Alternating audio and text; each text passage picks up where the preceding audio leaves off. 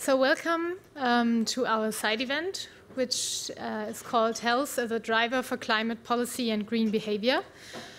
I'm very happy to welcome you on behalf of Sauvons le Climat, Save the Climate, an NGO from France, and Heidelberg University, especially the Institute of Public Health. So health has been, in 2009, there has been a special commission on climate change and health by The Lancet, one of the most known medical journals. And there they said that health is probably the greatest health challenge, climate change is the greatest health challenge in the 21st century. Now, I think a lot of people have acknowledged this because there are a lot of health risks from climate change, including effects like death from heat waves, but also communicable diseases such as dengue fever and malaria, and a lot of other impacts on health. But then in 2015, The Lancet actually said that health is also the greatest health opportunity in the 21st century. And I think this is some way that this research has traveled. And today, we rather want to focus on the health opportunities in climate change. And if I can run you through our program very quickly. First of all, we will have Professor Rainer Sauerborn, who will talk to us about the 8 roles of health in climate policy, but also in green behavior from individuals. And then we will actually hear how we should communicate this role of health, because maybe some of you have heard Governor Arnold Schwarzenegger just a few hours ago saying that the communication of climate change is one of the key issues we need to get better in.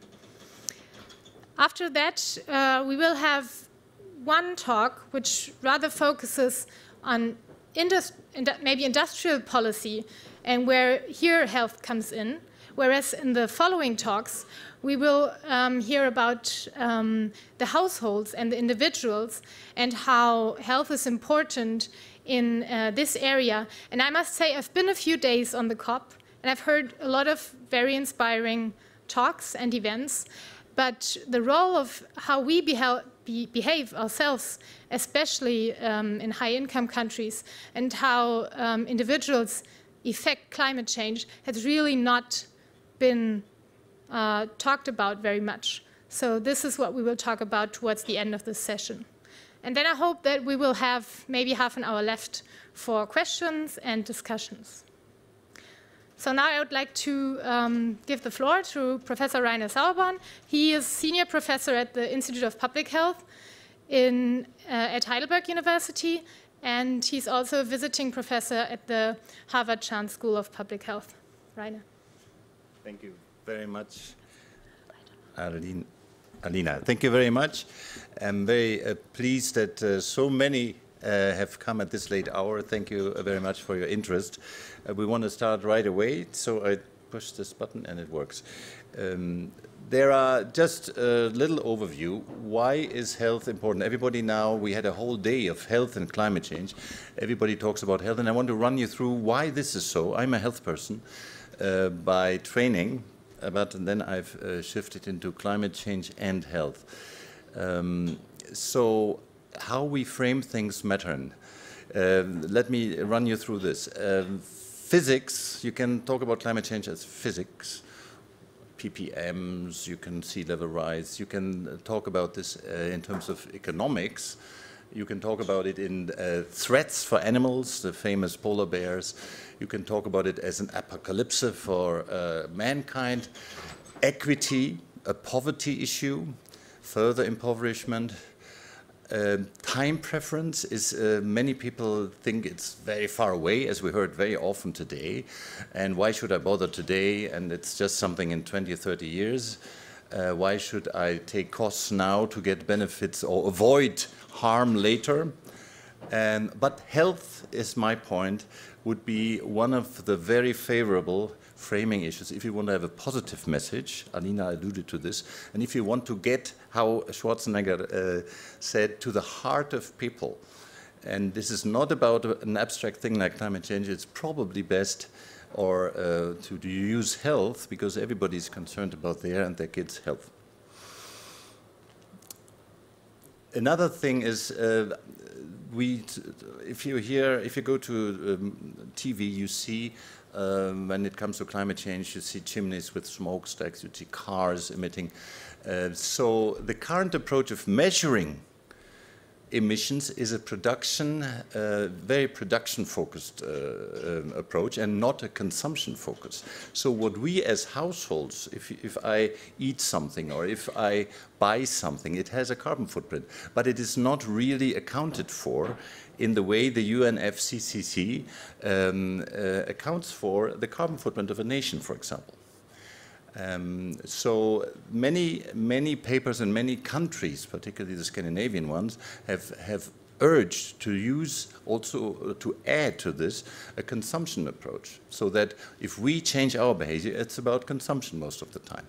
It's consumption in mobility, in food, in housing, what we do to our windows and so forth, and what we buy. And I'm coming to health, don't worry. So this is a paper from a Norwegian colleague, Carlo Ahl, and just to show you that on the right-hand side, you see the UNFCCC carbon footprint of Norway. In the middle, you add to this the consumption that Norwegians engage in, which comes with a carbon footprint because they import something and so forth. And then on the right-hand side, I have a tough time reading this from here. Okay. And from in the right column is only consumption, and now comes. This is the red thing. It's only consumption. It is roughly as much as the production one on the right-hand side is amounting to. So you see it matters. The way you count emissions matters. The way you frame climate change matters. This is why I want to give you this little introduction into our panel. Now, I talked to the climate minister of Norway, who was at the panel with after Schwarzenegger, and I said, you positioned your country as a very good example of climate policy, but this is what your exports, namely fossil fuels, cause in terms of consumption in other countries. So it all depends on how you measure things. The message, the take-home message of this slide, which I find baffling, is consumption matters and where you allocate it to. Is it in the country of origin or in the country where it's consumed? Anyways, and that also changes. The UK, Norway, Sweden, and Denmark have done such an analysis. What if you measure our carbon footprint as a nation in terms of production? And you see here, the blue ones, great. In the last 15 or 10 years, we reduced our carbon footprint by 12 versus 11%. But if you look at consumption, we increased our carbon footprint. Okay, this is not a talk about how to measure best the carbon footprint, but just to tell you, if you don't take into account consumption, you get a completely different success also. Okay, now quickly, the 8 roles, that was the title of my talk. What are the 8 roles? Why health matters? Everybody now seems to talk about health. I'm very happy. The first is health is a motivator. That's what Arnie, I could say, Arnie said today. That's what the governor of California said. It is a motivator. You have to get to people's hearts. And the second one is you solve in some aspects, you solve the problem of time preference. Usually you reap the benefits of climate action in 20 or 30 years. But if you walk instead of driving your car, if you eat less red meat, your health benefits accrue to you immediately. That solves the problem of why should I do something if the health benefits or any benefits are distant. Yeah, health is a victim. We heard about droughts, about malaria, and I don't want to get into this. There are many, about 84 diseases are climate sensitive. So health is a victim, health is a protector. The health system, we heard about this, can help you protect or predict problems, and so you can allocate resources. That's the health services can act, yes. It is a threat to economic growth in that if you cannot work full throttle outside anymore in many countries because it's just too hot. It's from human physiology. Health is a perpetrator. I mean, I just tried to be a little bit catchy here. It's a perpetrator in that the health services, Andy Haynes just said that in the other room, emits between 3% in the UK and 7% in the USA of the total footprint. That's non-negligible. Evidence creator, yeah, we publish sometimes, and we try to push evidence into the policy debate. And the 8th point I added recently, it's doctors are, I'm a pediatrician by training, as I said, doctors are used to caring about risk factors.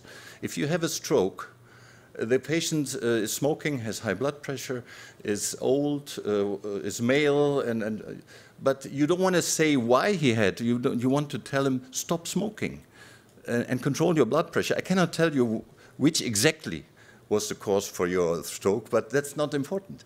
So this issue of attribution, how many climate events lead to this, was it climate, or was it poverty, or was it the vector, or was it... It is a risk factor which is added to the existing risk factors, so we need to do something about it. Okay, so these are, and we are talking about these two today. That means, how can we motivate people? How can we tell them that it is good for your health if you do something for climate? And this is why the chapter of the IPCC is called, for the first time, we add co-benefits. Impact, adaptation, and co-benefits. So it's a development also in the IPCC that is important. So what are these health co-benefits? And now we have to differentiate. There are benefits. I'm a public health person now, so I care for the entire population. I mean, it's a little bit bombastic. That's my focus. I no longer care for the individual patient. That's the difference. That's medicine. Okay, so the benefits for the entire population is, for example, if you decarbonize energy systems, no coal and so forth, you get fewer heart, circulation, and lung health problems. We heard about the mind-boggling numbers today. It's several million deaths due to our fossil fuel-based energy systems. If you create climate-friendly cities, built environment, you get less heat stress, lung and mental health is improved. So the green, of course, is the health benefit here. These accrue to entire populations. And you might say, well, that's the free ride problem. If I do something, or if something happens, maybe I don't benefit. And now comes the important thing. There are benefits that accrue or that go to you directly. If I do something, I get the health benefit. And that's so important in communication because you have an immediate benefit now or next year, not in 50 years. If we can tell or help this lady to cook, and she does it already, on an improved stove instead of the 3-stone, that lady will get healthier. The children in the womb of this lady will have a decent birth weight. And their kids who are carried on the back maybe will not inhale these toxic. So this accrues to the individual who changes the behavior. That's very important. If you promote physical activity, that's more in the richer part of the world. You stay fit and slim, mental health is improved, less diabetes. If you eat less red meat, colon health, if that's a new term, but you don't have any risk or any increased risk of colon cancer, and it helps you also with your cardiovascular health. And if you provide access to reproductive health services, that's again in countries with a lot of frequently following birth, you get better health of mothers and children. So that is, the health co-benefits are many, and they accrue either to the entire population through policy or to an individual through changed behavior. And is it true, or is the guy just making it up now to have a presentation? And we had with Anneliese from the Centre Virchow-Villermé in Paris, we had a study from 1992, which was the beginning of IPCC and the Rio conference. In fact, IPCC was 1991. It was a Rio conference. Till today, what is the EU legislation? And there are databases where you can search these texts. And how often is health mentioned as an argument why we do this regulation and so forth? And about 50%, as you see, in 50% of any regulation that is binding for member states, health is invoked as an argument. And the same, we are now doing an analysis of 99 countries, so it's not only in EU, 99 countries where we find exactly the same thing. So it matters. So we should encourage policymakers to take the health argument up and should kind of confront them with this argument time and again. Does individual household behavior matter? Yes. More than 50% of emissions are under your control and my control at home. So we should not always look at cement industry, car industry, energy generation, although we will hear more about this later, but not only, but we will also see that 3 fingers are pointing back to you, to us. So it's an enormous amount of consumption. 65 options. We will go into this in detail with Dorothee's and Alina's presentation later. What may the situation be in low and middle income countries? This study is from Europe. We show you this. He just left the room. Andy, this is a work by Andy Haynes, which shows that even in Delhi, it's not only in London, when you change active travel, these are the health benefits that they have modeled in terms of death and disease burden, ischemic heart disease, what I just said. So we can we can expect to reap enormous health benefits. So this is my conclusions. Health co-benefits are immediate, substantial, and for individuals as well as for populations. Let's use this as a positive climate change argument in the health argument in climate policy. Let's influence climate policy and let's influence our own behavior and that of our neighbor. Thank you very much.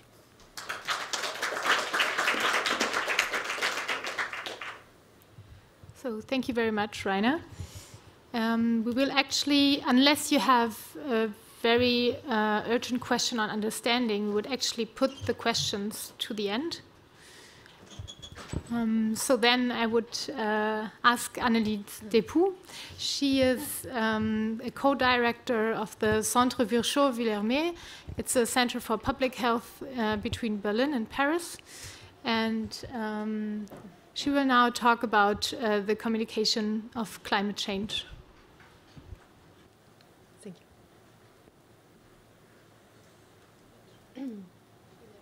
you. You can say a few words about yourself if you want to. It's until the slides are there. Thank you.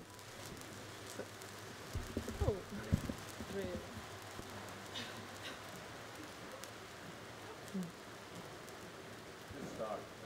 Okay. You don't need slides. Okay.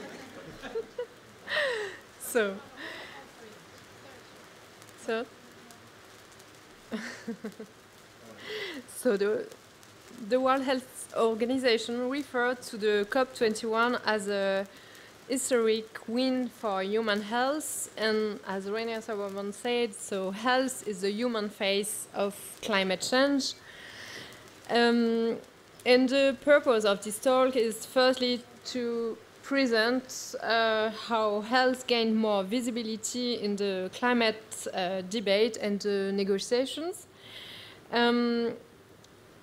The mobilization of the public health scientific community has had a tangible impact on the policy process, and pushing for a greater integration of health concerns in climate policies needs to remain a priority, but so does the need to frame climate as a public health issue in the public area, to empower people.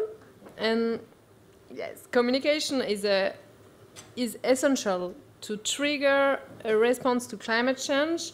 That's what we will see secondly. Thank you for the slides. So let me tell about how the health gain more and more visibility in climate debate. You can see here a timeline going from the world first climate conference to COP21, and the road has been long to the Paris Agreement. United Nations Framework Convention on Climate Change was signed in 1992 and was followed 3 years later by the first conference of the parties. The Kyoto Protocol was signed but entered in force only 8 years later. These elements are really setting the framework for advancing the negotiation on climate. But health wasn't associated with it in the beginning. In the 80s, only a few researchers have studied the impacts of climate change on health. Paul Epstein related in his book Changing Planet, Changing Health that when he attended a climate conference in 1992, climatologists were surprised to see a medical doctor there. So even for climate scientists, the impact of climate change on health weren't not obvious. But a lot of research has been done to demonstrate the impact of climate change on health, and the advancement of climate change and health research was shown by the Intergovernmental Panel of Climate Change. Health is mentioned in the first assessment report in 1990, and already since 1995, second report of the IPCC, health is given its very own chapter, and the reports of 2001 and 2007 benefits from larger chapters. So as Rainer Sauerborn mentioned, health is mentioned in a Centre Virchow-Villermé article published in 2016 in Global Health Action. The authors observed a trend of mainstreaming health in the debate of climate change impacts, indicating that in recent IPCC reports, more mentions of health came from non-health chapters. The years 2000 were crucial for the emergence of the World Health Organization as a leader in this area, especially the adoption of 2008 of a resolution on climate change and health, which gives a framework for action to governments. The resolution emphasizes the health sector's responsibility to increase efforts on climate change adaptation projects, to raise awareness on climate change and health impacts at national and international levels, as well as to strengthen political attention and awareness. But the shift was really observed at COP21 in Paris, where the global health community was more visible and active than in any COP, with various side events underlining the importance of health concerns related to climate change. For instance, during the Climate and Health Summit at COP21, over 1,700 health organizations, 8,000 hospitals and health facilities, and 13 million health professionals were represented and signatories, and called on governments to reach a strong agreement that would protect the health of patients and communities. This had never been done before and brought the global medical consensus on climate change to a new level. This increased engagement of the health community resulted in the inclusion of some wording related to health in the text of the Paris Agreement. The right to health was mentioned in the preamble of the text. So where did we go from there? In Marrakesh at COP22, health was really a central topic, and over 2,000 high-level officials from the health and the environmental sectors signed up to the Declaration for Health, Environment and Climate Change. The goal is to reduce pollution-related deaths via a new global initiative. The declaration encourages the health and environmental sectors to exchange experiences, technical expertise, and best practices to enhance health and protect the environment. World Health Organization has also actively promoted the health argument, for instance, by the Breathe Life campaign by organizing the second Climate Change and Health Summit. It is, of course, not possible to not talk about the US withdrawal from the Paris Agreement. And this is obviously a setback, but it gave also the opportunity to other countries to take a stand. For instance, in France, Emmanuel Macron launched the initiative Make a Planet Great Again, and more than 250 applications were received, and we will know in January if health scientists are among them. So there's now an urgent need to advance a more concrete and systematic approach to implement health protection led by the health community in coordination with other fields. A more global approach is needed. The framing of these challenges is also crucial. This leads me to the second point of my presentation. So, a key challenge that public health needs to address is communication. How can we communicate effectively prevention messages?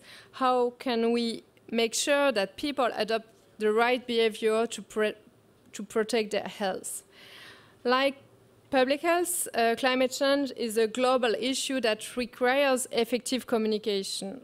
This is the reason why we have taken up this challenge at the Centre Virchow-Villermé and created a research group for the health to study the communication of climate change and health.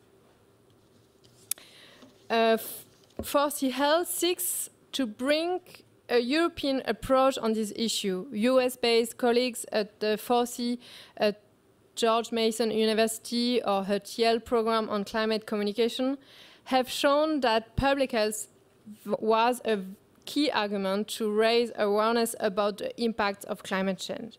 Framing climate change as a public health concern rather than as an environmental issue is one of the elements that can help better involve the public in engaging with climate change. And some articles show that a public health framing is more likely to lead to positive engagement and positioning towards climate change issue.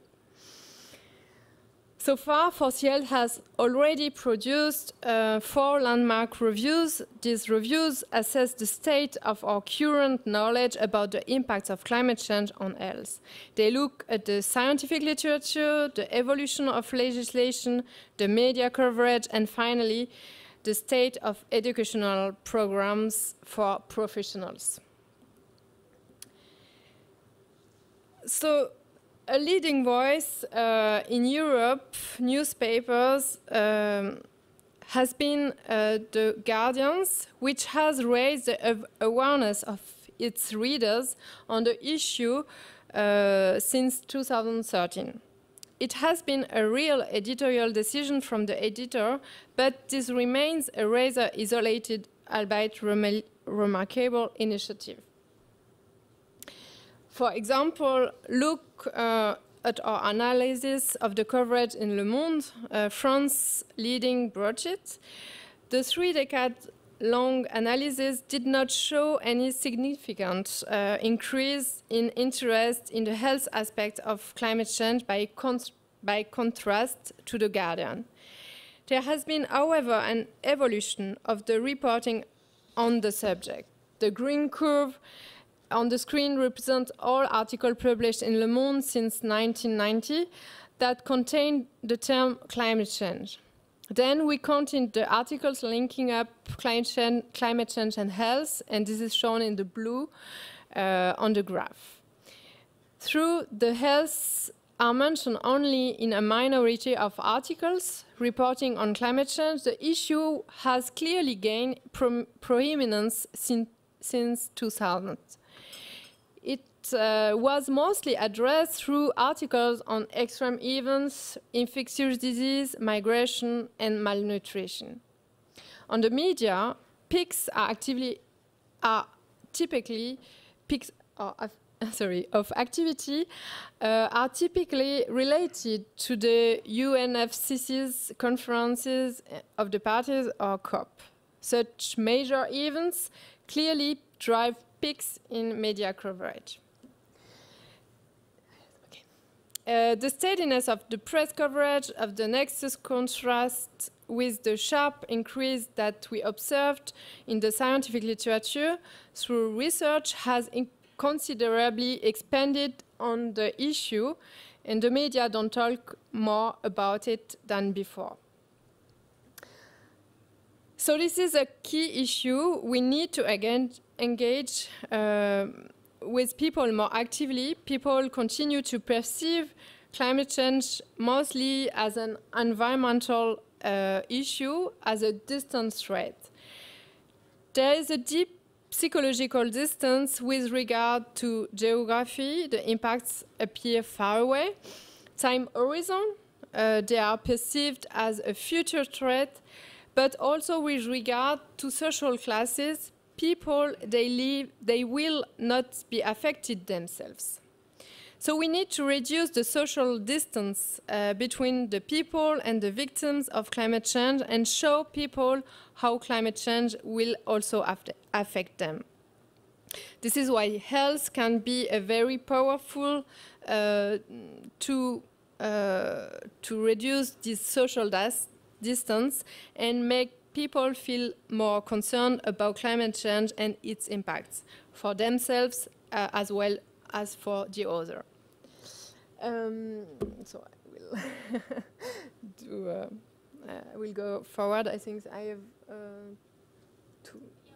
1 minute. Okay. So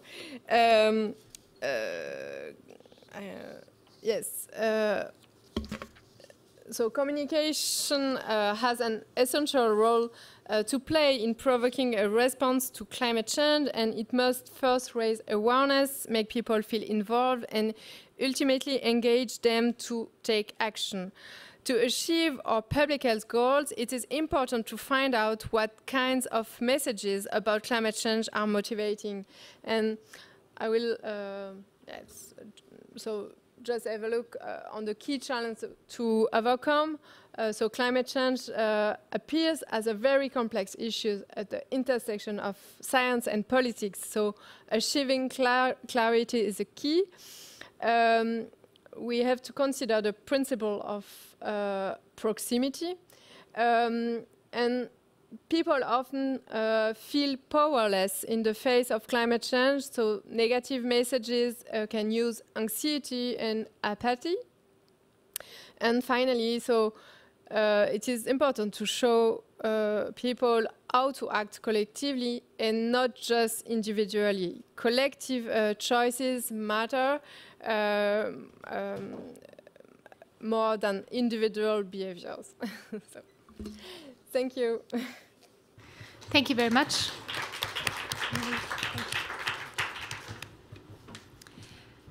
Okay, now as individual and collective action matters, we will now rather hear about a collective issue. And Stefan Savarese, who's the co-director of Sauvons le Climat, but also a director of other NGOs such as Save the Planet. We welcome you very much, and we're looking forward to your talk. Thank you very much.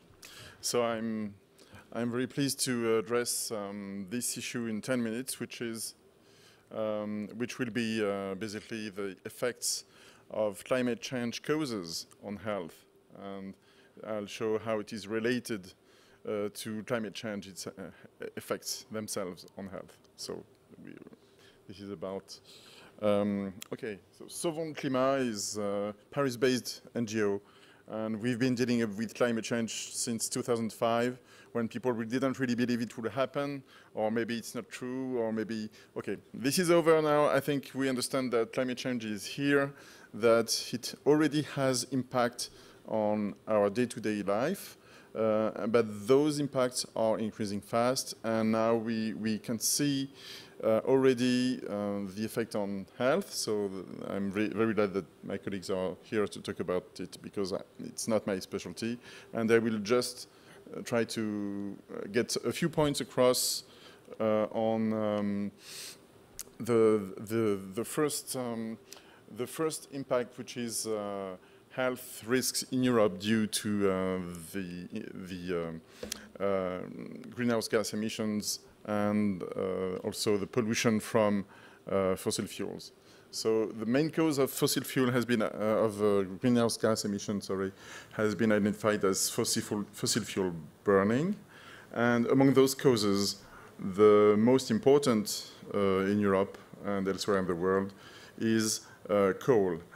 Coal burning produces about a quarter, let's say 25–30% of the greenhouse gas emissions, and it also produces particulate matter pollution.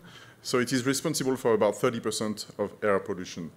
And this is a concern, because as you can see on the map, which represents the concentration of health risks due to coal power plants, you can see that some countries have avoided the risk either because they have lower energy consumption or because they have switched to other sorts of power generation.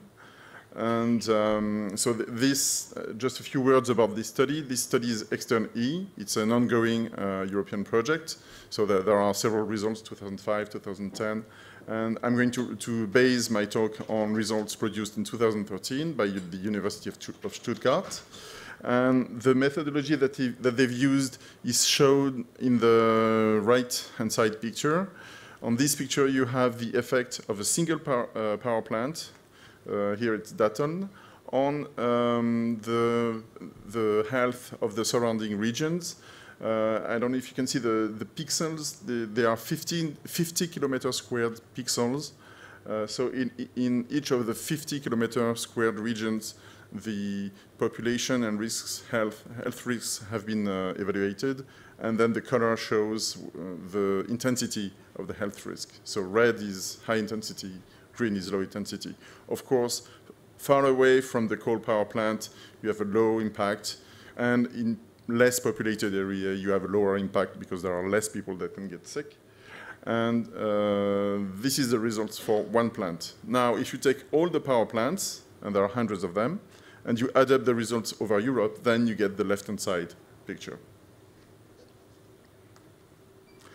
So this is a more tricky figure. I won't comment on this, I don't have time, but basically it's a way to represent using circles the health risks country by country. The next slide really shows the health risk types. So why do coal power plants induce risk? It's because they emit three kinds of pollutants. So one is going to be CO2 and GHG, which are not a direct health risk, but which are the main causes of climate change. The second are chemical pollutants, which can be acids or metals or various kind of compounds. And these have a direct impact on health because they are toxic chemicals. And then you have the particulate matter, which are part of the air pollution and which have respiratory disease impact and lung defects and even lung cancer effect. And then you have also two factors that are important, that these coal power plants are not evenly distributed. So this is the power of country by country. So you see that Germany, Poland, the UK are the main coal power producer. And then you have, but for smaller countries like Italy or Spain, you see that compared to their power needs, they also have strong dependency on coal power. So this makes the problem difficult. You have the numbers on the right, which I'm going to read. So again, 300. So we have approximately 300 coal power plants. And you have the numbers on the right which show that this is not an eligible problem. It's very hard to get out of coal because it's so important. So the first kind of risk are the old power plants.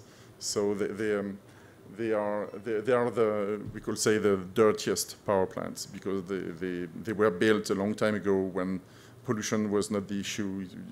It's when Europe needed maximum power it could get from coal, and so that problem hasn't been treated properly.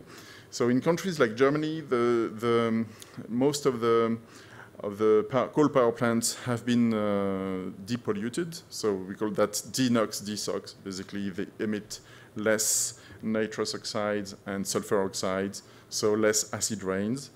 But regarding the other kinds of pollutants, which are CO2, particulate matter, and metals, there is hardly anything you can do. It's almost impossible to get rid of them. So when you hear that we have newer, cleaner power plants and we have depolluted, it is true only for the acid rains. It doesn't concern the other kinds of pollutants. So basically, the problem is half treated in Germany and not treated in other countries.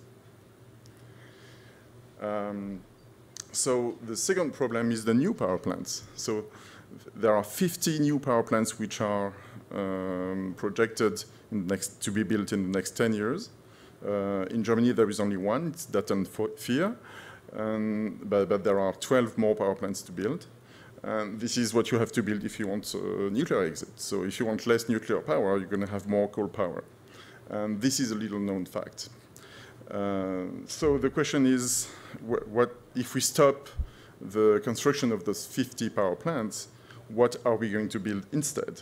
And there is no simple answer to that. So the numbers are really appalling. You see that you have thousands of people, lives which are at risk, and it's important for Europe to stop the construction of those power plants. Basically, these are the four different kind of risks, which are the GHGs and black carbon, the toxic chemicals, the particle soot, which we call air particle pollution, and the radioactivity, which is another little known fact, that coal is producing more radioactivity than nuclear plants. So if you are really worried about radioactivity, you should stop coal power plants before the nuclear power plants.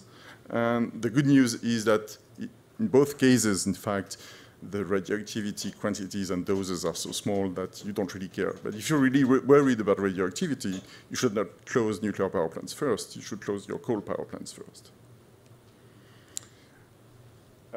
So I will pass quickly on the next slides. They show basically the list of the nasty chemicals that are emitted by coal power plants. 2 minutes? Yes. And this is...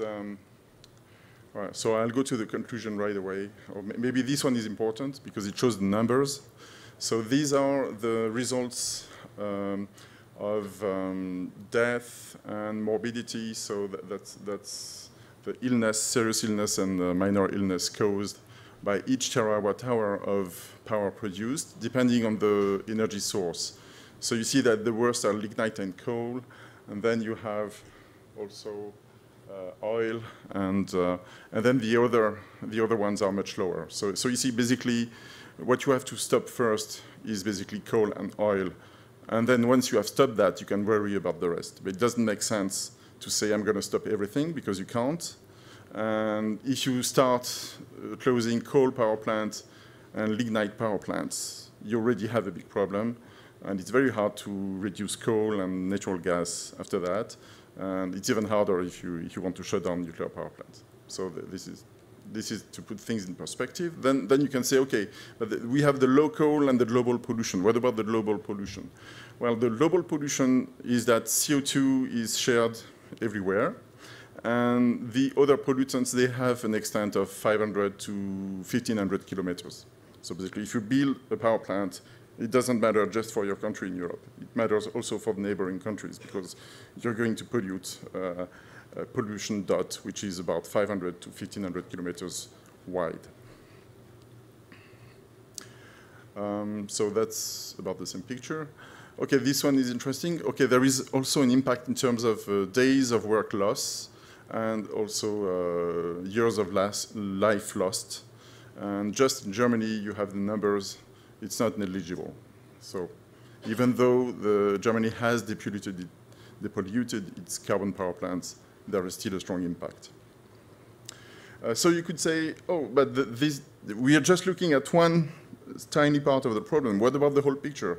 Of course, it not make any sense for us to look at coal power plants if a systematic, holistic approach was proving that, in fact, it's just a small part. But in fact, those studies have been undertaken within the wider framework of holistic and systemic approaches, which are consistent. They are consistent, which means that the holistic approach confirms what the specialized approach has revealed. And so what is the connection with climate change? Well, they are related, because the nice thing with reducing fossil fuels is that it also helps not only health impact, but also climate change impact. And it's very important for everyone to understand that we need to stick to the 1.5 degree target, not the 2 degree, because you have the slopes here, and the slopes of the risk really are not sustainable when you approach 2 degrees. So in fact, even though the Paris Agreement says that 2 degrees would be okay, in fact, 1.5 degrees is okay, and 2 degrees is really bad. And anything beyond that is too bad. So we're coming to my conclusion. We've been saying this for a couple of years, and we are glad that many NGOs are now understanding that coal exit is a priority. We have a petition with the link at the bottom, which is exitcoalnow.org. Please sign it. And why? Because we need people and leaders of the world to understand that this is an important issue. Otherwise, there won't be enough people supporting a coal exit, and we'll still have the problems 10 or 20 years from now. But now you have the information, it's time to act. So please do so. Thank you, Stefan. Yeah, thank you very much for this view on how health is affected by the industry level. Now I have to introduce Alina, because she gives a talk. Alina Herrmann is a junior scientist for all the young people in the room. She's still a doctoral student, so please join also as a young scientist. And she will introduce a study that we did in Heidelberg, and then there's somebody waiting on Skype who will continue that thread of arguments. Alina, you have the floor. Yeah, thank you, Rainer. So actually, this will be a combined talk. So I will give you an introduction into our research project, which was focusing on household consumption. And then my colleague, Dorothy, who's with us on Skype, she will give you the details about the health aspect. So although I'm a medical doctor, please don't expect anything on health from my side. That will come later on. So, no, 4, it's okay. So it's 4. Okay. So our project is called HOPE, and it stands for Household Preferences for Reducing Greenhouse Gas Emissions in 4 European High-Income Countries. So following the principles of convergence, of course, if we look at household consumption, first of all, the focus is on high-income countries, because their carbon footprint is a lot higher per capita than it is in low and middle income countries. So I think we're the first whom to look at if we look at green behavior. So we have conducted our study in Norway, Sweden, France, and Germany. And our assumptions, you have already heard from Rainer that, of course, we want to stick to the 1.5 degree goal. And if households are responsible for over 50% of greenhouse gas emissions, then, of course, there is a need also for households to reduce their greenhouse gas emissions. So what did we do? I will run you quickly throughout our survey. Basically, this survey had 3 steps. So the first step was that we assessed carbon footprint of households in a questionnaire. So we measured households' carbon footprint in 4 areas: mobility, food, housing, and other consumption.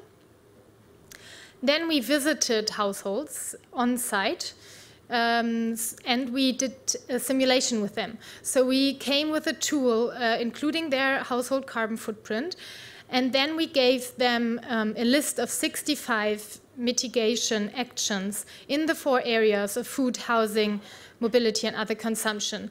And this was presented on action cards. These cards would contain, for example, shift to a green electricity provider, or use your bike and walk more. So these kind of actions. And people could choose those actions first in a voluntary round. And then it would, the tool that we had would come up with the carbon reduction of their footprint. So if people wouldn't have reached a 50% reduction of their carbon footprint by choosing actions voluntarily, they actually entered into a next round. So let's say someone reduced by 23% his household carbon footprint in that first round by choosing actions he would like to implement. Then in the next round, he would have to choose as many actions more until he reached a reduction by 50%. So I will show examples of results on this later on. That was the second step of our survey. And then the third step were qualitative interviews with a subsample of households, where we actually wanted to find out about the motivations and also barriers for people to act, and also about their health perceptions. So I will only give you a short overview about our results. So what you can see here is the carbon footprint per consumption unit, which is similar to per capita, of our household sample in the 4 areas of mobility, food, housing, and other consumption. And the 3 columns you can see in each of the sectors show first the initial carbon footprint of the household.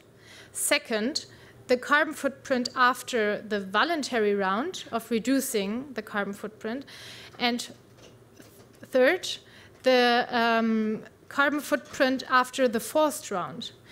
And what I only want to draw your attention to one thing, and this is that if you look at the food column, you can see that people reduced, like the 50% reduction in the food sector was much more reached in the voluntary round, whereas you can see that the reduction in the mobility sector was basically only reached in the forced round.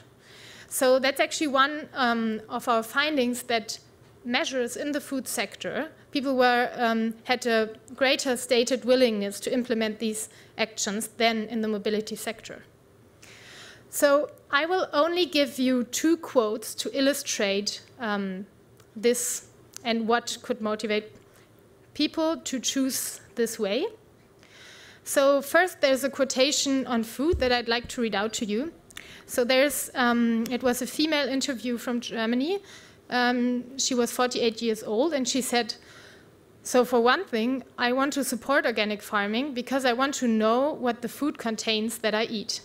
If I buy milk or cheese, I want that the animals were kept properly, and what is also important for me is that the people who are part of the production earn proper money. And therefore, I find it okay if such food has its price." So this just as a general example how maybe food can be acceptable. Then here's a quotation on mobility, maybe just to show why the mobility sector is more problematic. So this is a male interviewer who has actually 3 children, aged between 10 and 13. He says, at the moment, it is very important to have a semester abroad in your CV. I think in the companies you think, hey, this guy is motivated, he wants to learn, he's flexible, he's been to the US for a year. It sounds better than saying, oh, well, yes, this guy is organic, he's climate friendly, he decided to stay at home and not pollute the air. So you can see there are some issues in the mobility sector. Then, of course, there's one more thing we did in our study, which is a policy analysis. So we analyzed the policies related to household consumption in our 4 countries. And what we found, of course, is that in general, you have 2 approaches.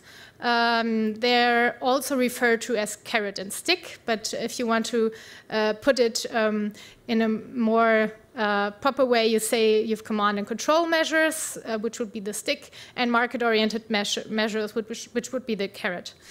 And we found that in between the sectors, actually the policy approaches are differently used. So in the housing sector, you have quite a few command and control measures, whereas in the food sector, so far, the measures are largely market-oriented. And in the mobility sector, you have a few of both. In aviation, it's totally market-oriented, for example. In car use, you could see quite a difference between France and Germany, which had rather market-oriented measures, and then Norway and Sweden, where quite a few command and control measures were in place already. So what can we learn from this? Generally, households are key actors in climate change mitigation. Then you could also see that the households are actually willing to change, but at least under the current policy approaches and the situation as it is, the voluntary reduction of households would definitely not suffice to reach the 1.5-degree goal. And then we can also say that we have both command and control, so stick, and also market-oriented, so rather carrot measures. But we definitely need more from both of them. And I think we can also see from our study that especially in areas of general high acceptability, command and control measures might be more acceptable. So we think that we can implement more of these measures, especially in sectors such as food. And now, because this is a health event, of course, we come to the key question, which is what is the role of the health argument in households' preferences for mitigation action? And therefore, I would like to give to my colleague Dorothy, who could not join us today, but who's with us on Skype. And I do hope that it will work to have her give her presentation. Thank you.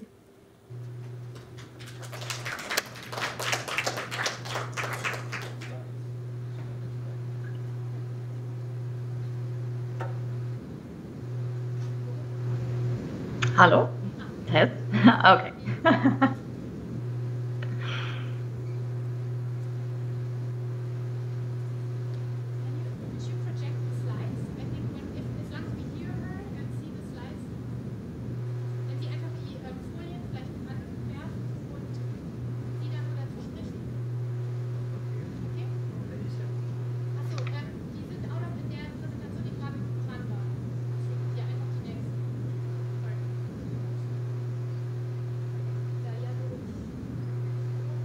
Do you hear me?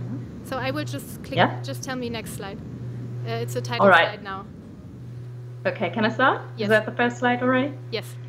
Okay, brilliant. Okay, thank you for having me. So I will address the question in this presentation of whether we can actually use health as a motivator for climate change mitigation, because we heard in the previous presentations a couple of times that we can use it as a motivator for individuals, and that we can actually reduce the psychological distance by using this health argument. But Is there some empirical ground for that? If we provide people with additional information on health co-benefits, does that actually make a difference for them? So next slide, please. Yep. All right. Okay, so why are we talking about health? Why do we think that health can be a motivator for climate change mitigation for the individual? So we assume that there are 3 reasons for that, and there might be even more than that, but these are maybe the more important ones. And the first point is that if we are talking about individual health co-benefits, they are not contingent on other people's behavior to join in. So they don't have to join in for the individual to reap the benefits of their behavior. So for example, if someone eats less red meat, this individual can actually directly affect their cardiovascular health, for example, and that doesn't depend on other people's behavior. So whether your neighbor eats less meat is not really relevant for your individual health. So this can actually reduce the psychological distance that Anneliese was already talking about. Conversely also, that the individual, in order to receive these health co-benefits and reap the benefits of them, the individual cannot free ride. So for example, if you're talking about air pollution, and if we want to reduce the air pollution, then obviously this is a common good that everyone needs to contribute to, so that everyone can actually reap the benefits of that. So individuals can actually choose not to contribute to that and can still free ride on the actions of others if a substantial amount of other people will contribute to this common good. So that's not the kinds of health co-benefits that we are talking about here in our study, because we want to really reap the benefit of the individual health co-benefits. The second point that is also important is that the evidence base for health co-benefits is well established. We already heard about this in previous presentations, so I don't have to talk a lot about this. So we can actually say something about the magnitude of health co-benefits, and we can use that in our communication. And the third point is that the idea of a healthy lifestyle is much more ingrained in public discourse than the idea of a climate-friendly health lifestyle. You can already see that, like for example, with your neighbor, you probably are not talking that much about climate change, but you are talking about your health. That's much more an issue that is closer to the individual and closer to the self. Next slide, please. So we are talking about health as a motivator for mitigation, which is not a new idea. So there is actually previous research on that, which, however, yielded mixed results. But our argument here is that previous research did not account for the collective action problem. That's what I was talking about a couple of minutes before, that we are focusing on individual health benefits, whereas in previous research, for example, participants were confronted with statements such as using cleaner forms of energy, such as solar and wind power, will reduce air and water pollution, thereby preventing many forms of illness, which does not allude in any way to individual effects, like effects on the individual. So, and it's very abstract. And so there are mixed results on whether these kinds of statements do actually make a difference for people. And so our argument is that these previous studies could not really differentiate, could not really say if it is the health argument that was or was not convincing for participants, or whether participants just did not want to invest in a common public good. So that's a huge difference. So our study definitely focused on individual health effects. So next slide, please.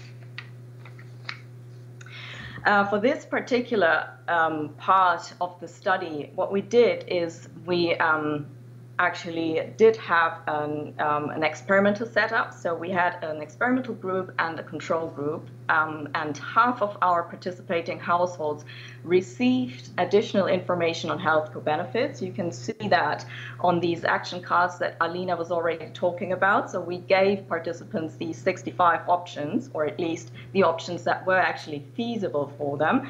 And for the experimental group, you can see that there was an additional box next to the carbon reduction, the likely carbon reduction they could achieve with this option. There was an additional and on cost. That was the second criterion they could decide on. And there was a third box talking about health co-benefits.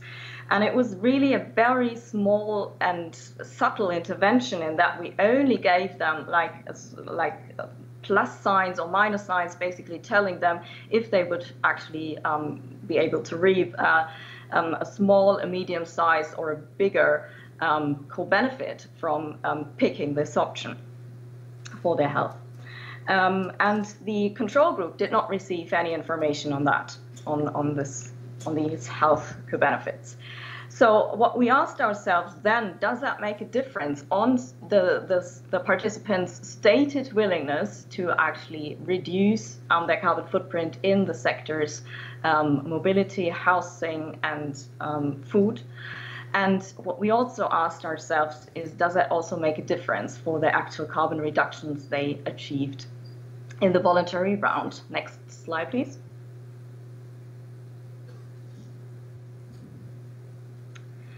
So on this slide, you can see the effect on the stated willingness to mitigate of participants. And these are the results of a regression analysis where we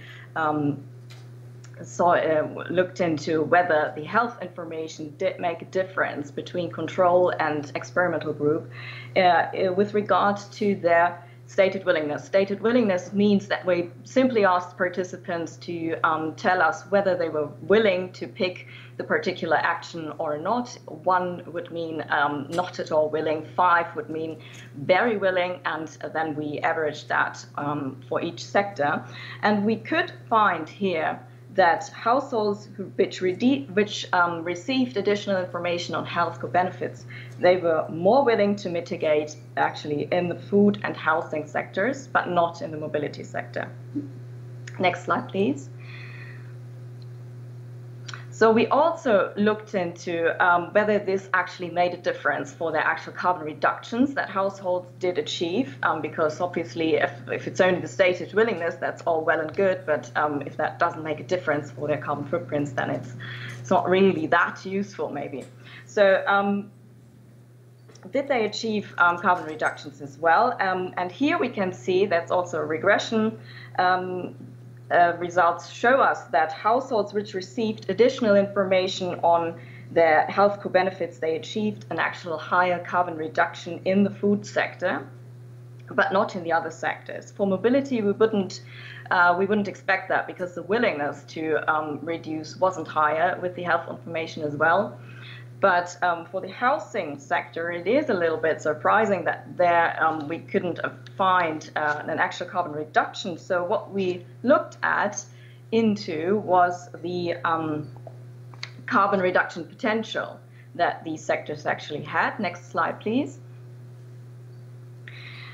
So we looked into to see if the carbon reduction potentials for the available measures of the households on average were actually high enough that we could find an actual carbon reduction, because not all of the 65 mitigation measures were feasible and available to households, for example, because they already did it.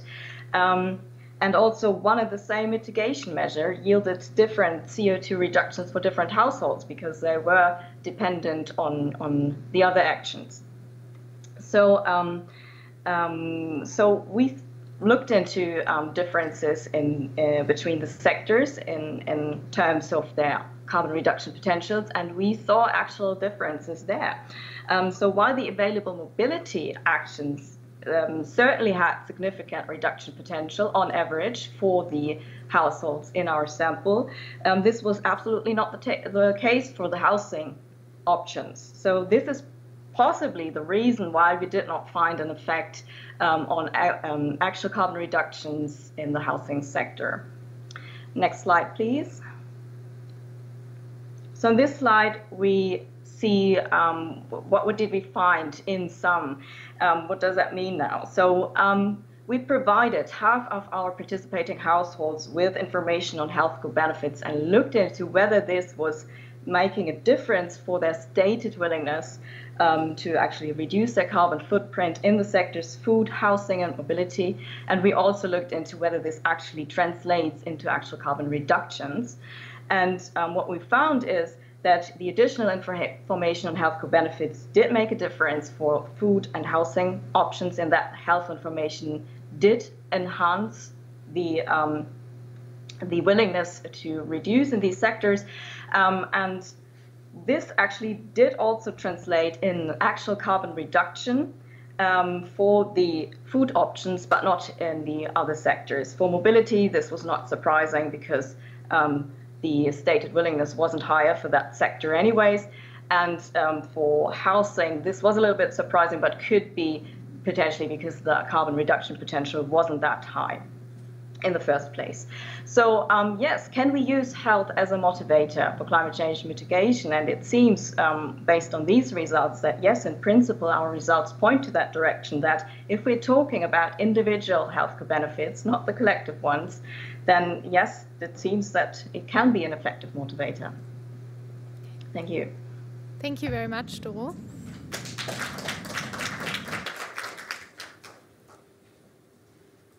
Okay, so now these were all of our talks. We have actually 20 minutes left for questions and discussions. So I would like to open the floor now to you. And please, if you have a specific speaker that you would like to direct your question on, just say so. But you can also pose a question for the panel, and we will see who can answer. Okay.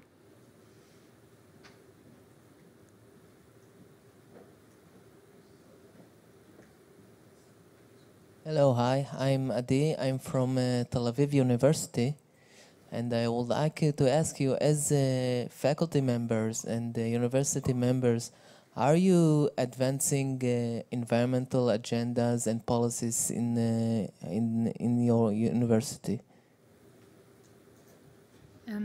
Maybe Rainer, do you want to? This is why I put also my second affiliation, because Harvard University does an enormous job. They have an office for this. They are better than the climate goals of the UNFCCC. They really have a carbon footprint monitor and so forth. Heidelberg University is disastrous, unfortunately, I have to say. It varies, and you only asked regarding university itself. You didn't ask about, okay, that was the answer that I can give. I don't know if you have, yes. Do you as a university, and you're also part of Université Paris Descartes, do you monitor your own footprint, and do you have measures that reduce it? Sorry, I think it's the same as the University of Heidelberg. It's a pity. Can I ask Andy, maybe? Andy, Andy Haynes of London School, I wanted to acknowledge first that there was a participation, a strong participation, particularly in the health domain by the London School, by Paul Wilkinson. They could not be full partners because of budget EU arcane rules, but Paul Wilkinson provided the spreadsheet for the health co-benefits. So I wanted to acknowledge it because it didn't appear on any of the slides, and because Andy has the microphone as a former dean at the London School. So, well, thanks very much for a really interesting presentation. So I'd like to direct my question to you, Alina, or to Dorothy, because I was very interested in the mobility results. And I wonder if some of the negative effects is because you didn't differentiate between those people who could change their mobility patterns. In other words, if you live in a city, You don't have to drive your car. You could use a bus or you could cycle.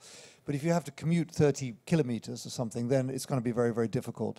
So I wondered if you had stratified people into those that could potentially change quite easily and those that couldn't, whether you would have got a different result. And I wonder if you thought about doing that. Because the transport sector is a very important sector, of course, for greenhouse gas emissions. So we need to get better policies.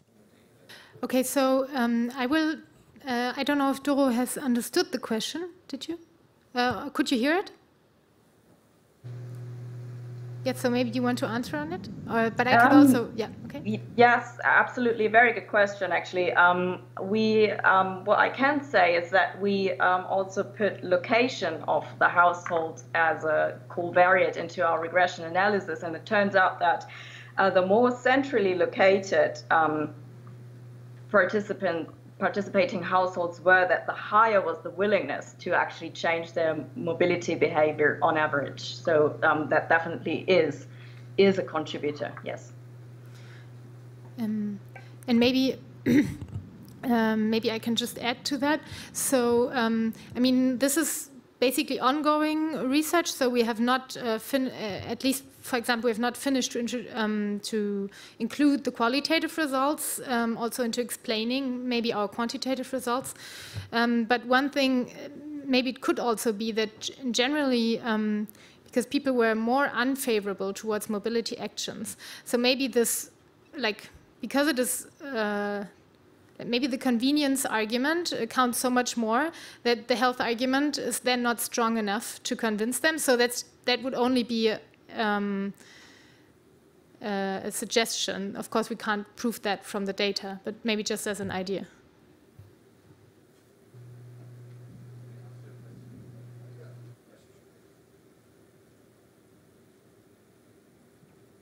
Hi. Fabian Minish from Lund University. Thank you so much for being here at this late hour. I made it as well after a long day at IRENA Renewable Energy Day. I have a question that relates back to the second speaker. I will not attempt to say your name. I think I'd mispronounce.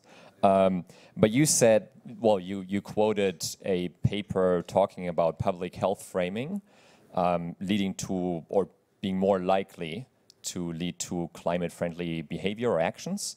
And I was wondering if you could elaborate a bit more on what precisely they looked into and whether that maybe was in line with what you found in your study. Is that clear? So the Myers paper, what was it in detail? Okay. Yes. So. Did you understand the question? Should you rephrase it?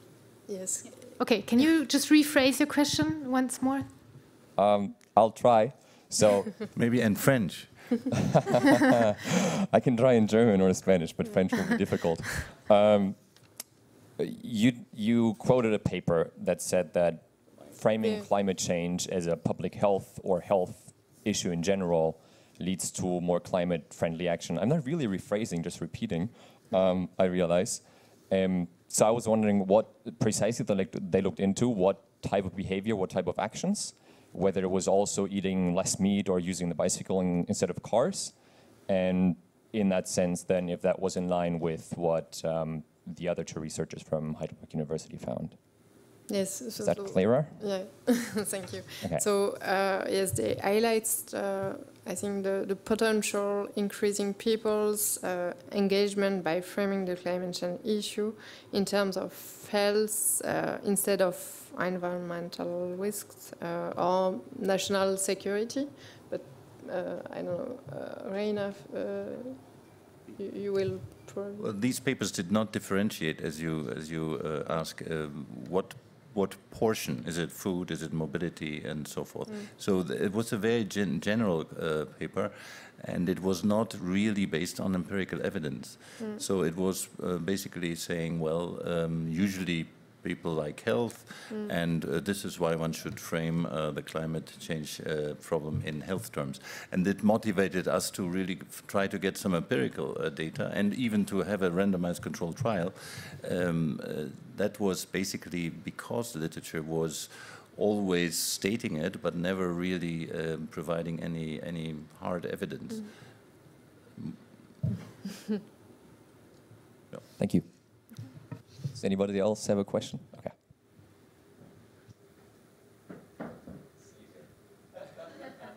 Thank you. My name is Ang Zhao from China. I work with a local think tank called Rock Environment and Energy Institute. I'm really interested in what you have shared with us.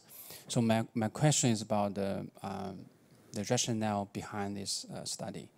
You know, you said we are, at least for OECD countries, citizens are responsible for the 50% of the carbon emission from the perspective of the consumption. But from my understanding, we have to realize that there's a strong interaction between supply and consumption. Sometimes, as Professor, you mentioned, you have no choice if you want to go low carbon lifestyle. So for OECD countries, most infrastructure has been built up. At least in the recent time, you will not renew it in a very big effort. You will continue to use that. So based on this, you can think about a lifestyle change. But for many other, for most developing countries, they are still in a very rapid growth and design, planning, construction. If they don't really think about very smartly about this process, people will stuck in the very not easily to pursue their low carbon style. So I think you may rethink the interaction about these two forces, and this is I think one question I will get your comments. Secondly, so when you do the health analysis as a motivator, people always think, okay, in the food sector, it's really easy to understand. It's really very quick benefits, very short. But in other issues, for example, in the air pollution, and people think, okay, I will not get lung cancer within maybe 10 years, 20 years. Should I do something help air quality improvements? So that's a very is also very difficult to communicate with public. So I think maybe you can have a chance to share this. Yeah. Thank you. Thank you. Well, thank you very much. The first comment joins a little bit the comment by Andy Haynes, in that one should maybe think more carefully about the constraints that households have to, let's say, take a bike or go on foot if you have to shuttle to your job, and particularly in countries where there are no bike lanes, or where you just, if you live in Shanghai or so, you just you cannot jog, or you cannot be easy at changing this type of lifestyle. You can maybe change your diet. So yes, we should think a little bit more deeply, and we want to continue this research, and we want to continue it particularly in middle-income countries now. And we had a proposal which was unfortunately turned down in Indonesia and in Brazil. China would be an obvious candidate, and I see that link between offer, I mean, what can people do from public infrastructure, and demand. So remind me of your second question, which was, the second question was? Well, easy, yeah. Yeah.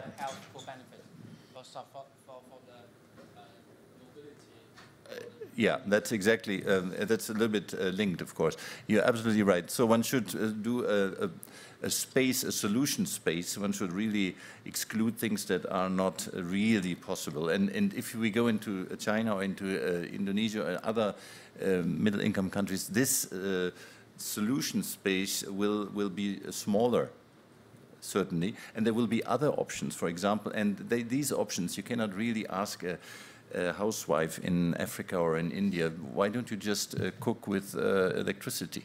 it's much better for the climate. She has to, there are constraints there. She cannot, for financial and for poverty reasons, just switch. So here comes supply. I mean, China did a wonderful job in getting rid of indoor air pollution. India is following suit and so forth. So there will be other co-benefits to be reaped. And the indoor air pollution co-benefit is much larger as anything that we were looking at in our 4 countries. So I would be very interested in looking into this, and that's the obvious next step in countries which have another solution space and have other huge health risks that can be avoided as a co-benefit of, let's say, indoor better fuels for cooking and better stoves. Thank you. And if I may also add to that, so of course we're also, I mean, this was also just like one piece of our results, but we're also looking at socioeconomic factors which may determine why people can choose certain measures and can't choose others. Or also, of course, in the qualitative interviews, looking at what is actually hindering people. And then at the same time, looking into the policy. So, of course, all of this is very much interconnected. So I think we do try to show or look into this in our project as well. So thank you for that comment. Okay. Yes, there is another parameter, which is that there can be price incentives. So some regulation could be introduced that will make unhealthy things more expensive. Because but the problem is that the free market don't always have the mechanisms to do that. So if you think of sending the right price signal to the consumer, because basically the message has to be you have to consume right, better for your health and better for the climate, then we need to think on how to reshape the whole tax system. Today there are things which are taxed, like work output, which are not a problem for the climate, not for your health, but yet they are taxed. What if we could lower the tax on that and raise the tax on the health and climate risks? Then we would have a healthier financial system, because we'd have a tax system which increases tax on what is bad for your health and bad for the climate, and reduces tax on what is good for society, which is your work output. Yeah, if I may add on this, so I actually just read an article. He was from a person who has worked on diabetes and obesity for a long time. And this article was not at all about climate, but it was about healthy diets. And it was about saying that the approach of just informing people has been tried over decades now, and it basically didn't change anything. So, I mean, now adding the argument that it's climate friendly and still only informing people will probably not make the change we need. So I do believe that like we said, the carrot and stick measures. I do believe that especially in the area of food, where you actually see that people are already willing to change something, but maybe it's just too hard for themselves to stick to this. So I do believe that there is actually room for more strict policy measures that are still acceptable for households, because they know it's actually good for them. So.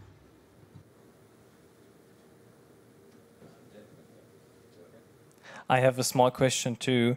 So do you think that, or I have a small question regarding to your topic, health as a motivator of climate policy and green behavior, especially for green behavior. So do you think that a change, or if we change the health insurance, especially in Germany, would force people or would help people to change their behavior? So do you think that if we would change the health system, they would adopt to a greener behavior? For example, if we ask them, do you smoke, or do you eat a lot of meat, or do you drive with your car a lot, and stuff like that, so that they have to pay a higher insurance? That's an interesting point, and it has been tried before. If you ride a motorcycle, you have to pay more. If you are doing rock climbing, you have to pay more. It's an ethical issue. You basically, if you're obese, you have to pay more. If you're a smoker, if you're a woman, you have to pay more because statistically they consume more hair. And this is for equity-oriented policy unacceptable. You would basically punish people for their behavior, and that's not the right way to do it. I would just wanted, I hope this is, I don't think that this is a good approach to use the health system. We will withdraw healthcare or we will raise the premiums if you do this and that. That's kind of too much of a stick, I would think. But I wanted to make one thing clear. We didn't mean to say the households spontaneous, just mentioning health would do wonders. We are going back to the EU and we are telling them, households just stated their preferences. We did not prove, like nobody did, 3 years afterwards whether they really did it. So we have to take this, even the spontaneous reduction declaration, with a grain of salt. And it shows basically that households need to be helped with public policy, with better bike paths, with infrastructure, with tax incentives, with subsidies. So I'm not at all trying to say, hey, we have the panacea. It is the household. And you just have to mention a health benefit and everything will be fine. We will say households are more likely to go on this front. You have to help them much more on the mobility front, for example. That will be our message when we have the feedback workshop in Brussels, and hopefully there will be, they will listen that households need to be helped, and that's what Alina said also, by good infrastructure, by good incentives, and that's also what you said, the tax system and so forth. So it is a whole complex issue, and I didn't want to only sort of focus on, we did focus on mainly on households, but we didn't say this is the only tool in our, only arrow in our quiver. It is one, but a forgotten one a little bit. Mm-hmm. Okay, so we're almost over with the time. I don't know if we want to take one final question. Yeah, so you haven't said anything, so maybe we take your question as the final one.